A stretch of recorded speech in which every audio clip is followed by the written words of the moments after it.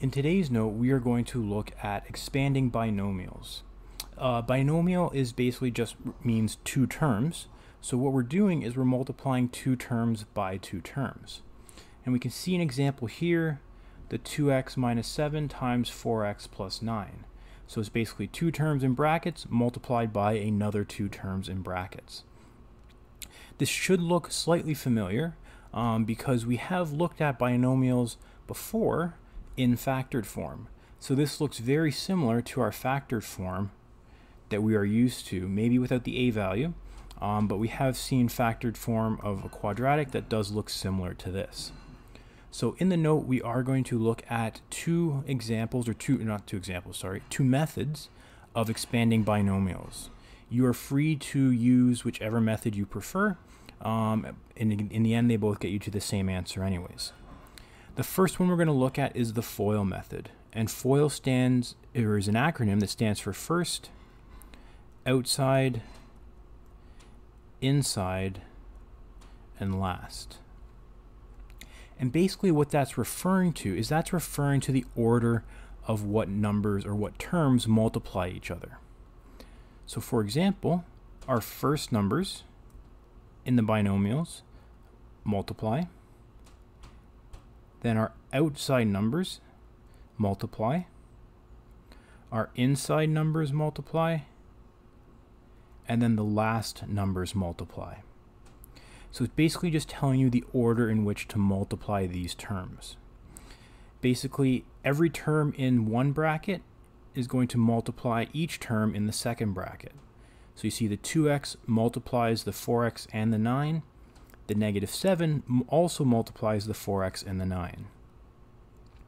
That's basically to multiply and expand them, and then if we want to simplify them, we are just collecting like terms or adding terms together that we can, just to make it a little bit neater and simpler.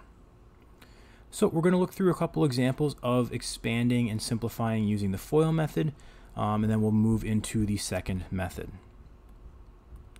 So I'm going to break it down step by step, at least for the first couple.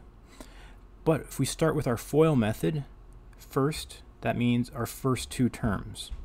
So x times x. So the first terms in each bracket are going to multiply. Then we're going to add the first number times the last, or our outside. So our two outside numbers, so x times 4. Then we're going to multiply our two inside numbers. So 5 times x. And then finally, we're going to multiply our last numbers in our brackets. So 5 times 4.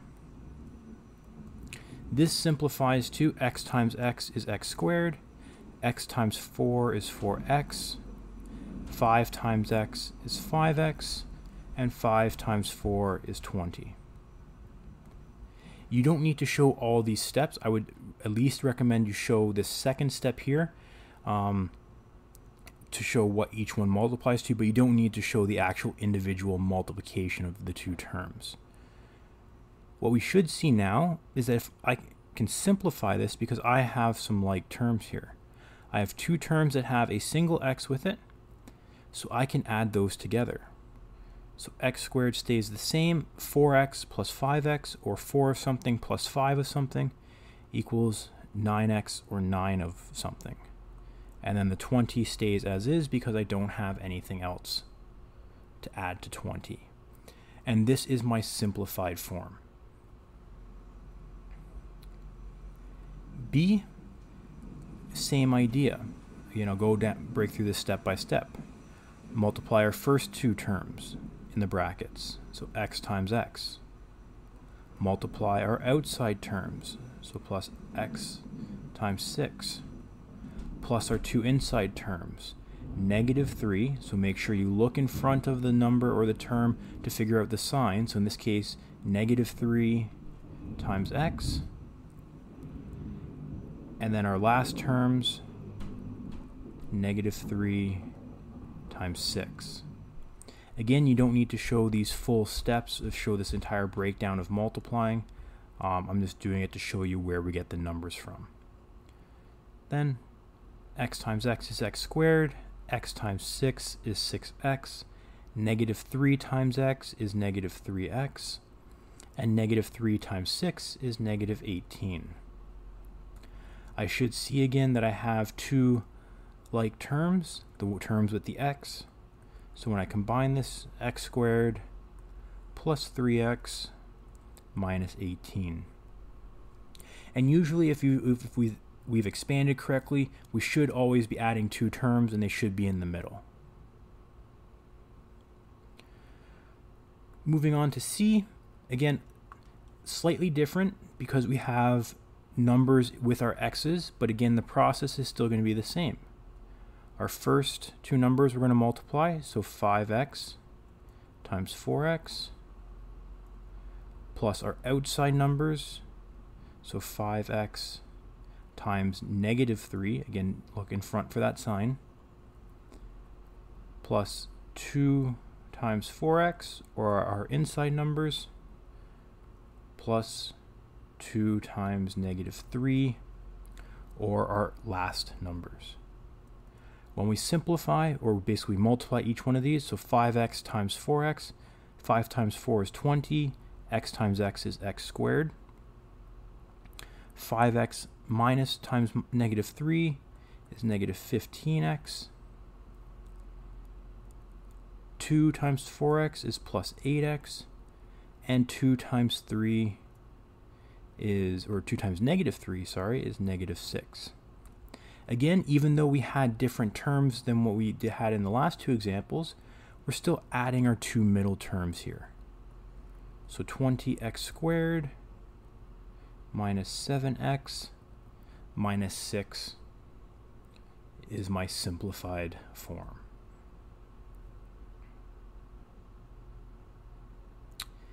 D is a little bit different because now I have a number in front.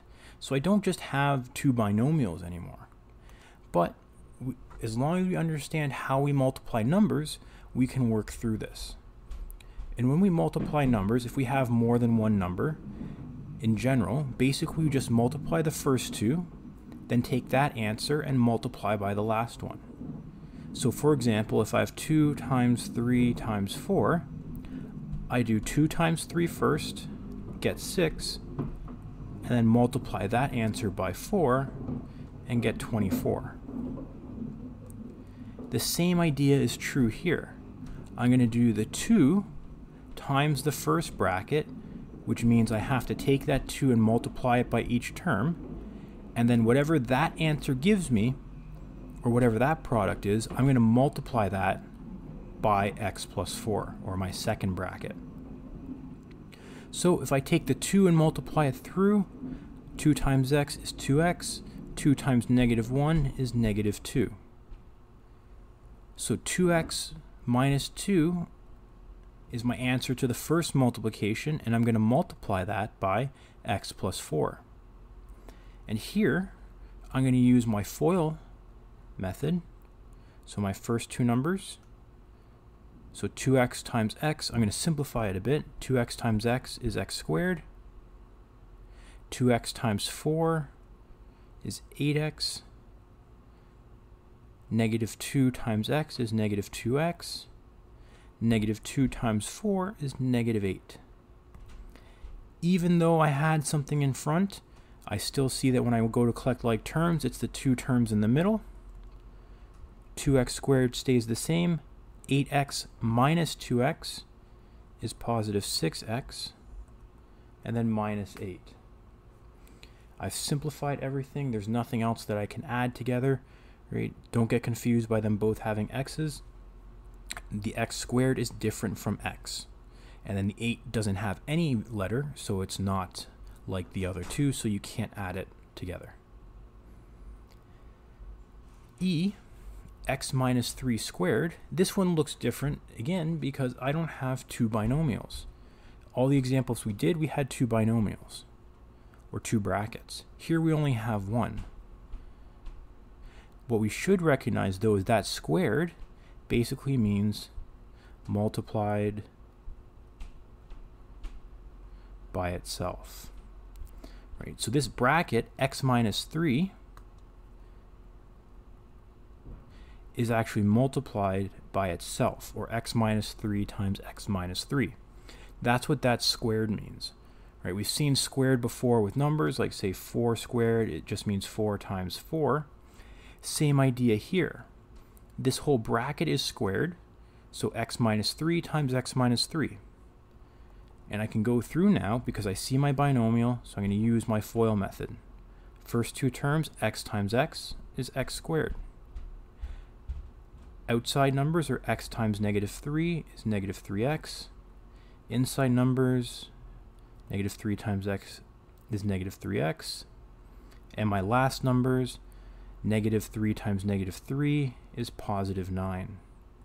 Again, even though it looks different, we've done it, foiled it, the same two middle numbers are the ones that I have to add. So x squared and then negative 3x minus 3x is negative 6x plus 9. So again, a little bit different to get started, but essentially the same process. We still add the same numbers together, or the same two middle numbers we have to add, and we get our simplified term. F is identical to the last one, except we just have different numbers in our bracket. But again, the squared means it's 9x minus 2 times the same thing, or 9x minus 2. I'm still going to use my FOIL method. So 9x times 9x is 18x squared. 9x times negative 2. Wait, no, I'm sorry. 9x times 9x is 81x squared. 9x times negative 2 is negative 18x. Negative 2 times 9x is negative 18x. And negative 2 times negative 2 is positive 4. Again, similar. Two middle numbers are what we have to add up. 81x squared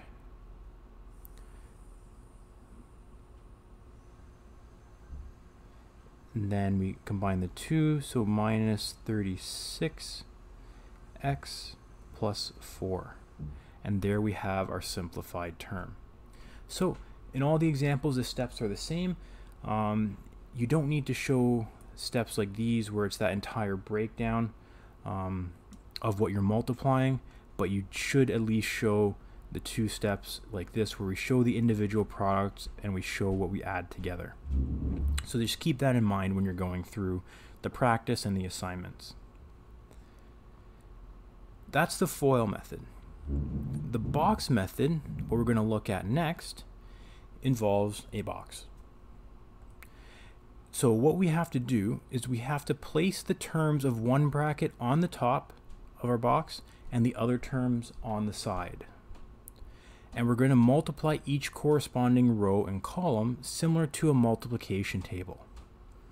We then want to simplify, or basically collect like terms, and write our answer. One thing to note, this only works with two brackets. So we need to have something like we see here where we have two brackets. If we don't, you may have to simplify before you use the box method. And we will go over some examples of that. So first, what we want to do, I have x plus 3 and x plus 5. I want to write one bracket on the top, so I'll do x and positive 3 and x and positive 5. Again, it doesn't really matter which numbers you use or which position you put them in, right? It could be x and 5 on the top and x on 3 on the side. It doesn't matter which bracket goes where, as long as one bracket gets one spot and one bracket gets the other. Now we have to multiply each corresponding column and row. So in this first box here, I look at my two terms that make up this box, x and x. So that means this box is going to be x times x, or x squared. This next box, x, we can see x and 3, those are going to be the two numbers that I multiply for this box. So x times 3 is 3x. And continue the pattern. 5 and x.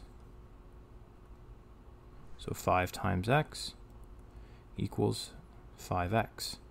And the last one, 5 times 3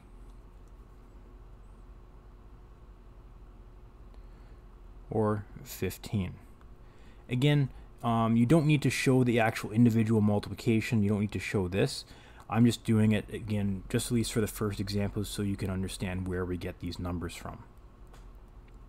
Now what we need to do is collect our like terms. And as long as we've laid out our brackets as we see them, it should be the two diagonal numbers that are our like terms. So when we add up our like terms, or when we want to simplify, those are the two numbers or the two diagonals that we want to add. So actually, let's just keep them highlighted. Those are our like terms. So if I want to write my answer, I have my x squared, I have my 5x plus 3x, so 8x, and then plus 15. If you wanted to, you could write out all the terms and then simplify it after. So you could write x squared plus 5x plus 3x plus 15, and then recognize again, okay, the two middle ones are my like terms, and then combine them. Or you could combine them right from looking at the box. B, same idea. Take one bracket, put it on the top. In this case, remember, look in front for the sign, so -5 should be going up there. Put the second bracket on the side. Again, it doesn't matter which one's which. And multiply this corresponding columns and rows. So 6x times x is 6x squared. 6x times -5 is -30x. 12x and -60. Again, I see my like terms are the two diagonals, so I can do 6x squared minus 18x. So when I add these two together, I get minus 18x minus 60. And there is my simplified term. So I've expanded those two brackets, and this is my term. C, again, same idea. 2x, and then the -5, the x, and the 4. Multiply your corresponding columns and rows. So 2x by x, 2x squared, x times -5, -5x, 4 times 2x, 8x, 4 times -5 is -20. Oops. So we'll keep everything color-coded. Might as well. We can see again the diagonal ones are my like terms. So if I want to rewrite this into simplified form, 2x squared, the 8x minus 5x gives me plus 3x, and then minus 20. So that is my expanded and then simplified form.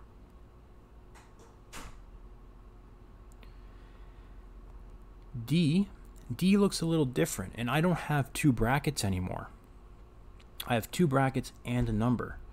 So that's that note that we were talking about earlier with the box method, where you can only use this when you have two brackets. So what we need to do is similar to what we've done with, or what we did with the FOIL method. I need to multiply this 5 into my first bracket. So in this case, I end up with 5x minus 5 multiplied by x plus 2. Now I have two brackets, so now I can use the box method. So now again, taking one bracket, putting it through, or to the top, second bracket is going on the side, and now I'm going to multiply my corresponding columns and rows. 5x squared, -5x, 10x, and -10. Again, I see that the two diagonals are my like terms. So 5x squared minus 5x minus 10. is going to be my simplified term or expression.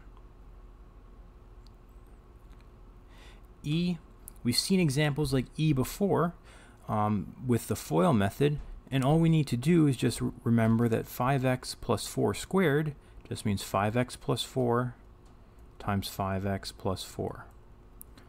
Now I have my two brackets, so now I can put my terms on the top and the side, and I can multiply my rows and columns. 25x, 20x, 20x, 16. And again, we see our two diagonals are like terms. So when I combine all of it together, oops, sorry, this should be x squared. 25x squared plus, combine these two diagonals, 40x plus 16. And there's my simplified term or expression. Finally, with the last one, same idea. As long as we recognize that the squared means multiplied by itself, so that I have x minus 7 times x minus 7. Those are going to be my two brackets. I'm remembering to include the negative in front of the 7, multiplying my columns and rows.